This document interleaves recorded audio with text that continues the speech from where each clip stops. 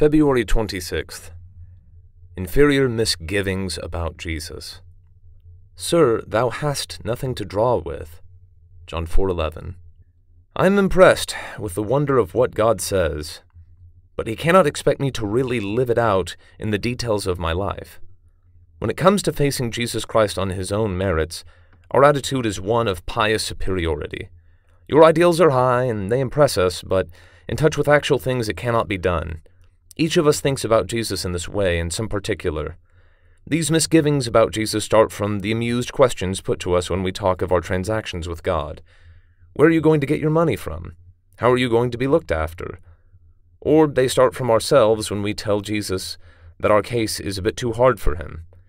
It is all very well to say, trust in the Lord, but a man must live, and Jesus has nothing to draw with, nothing whereby to give us these things. Beware of the pious fraud in you which says, I have no misgivings about Jesus, only about myself.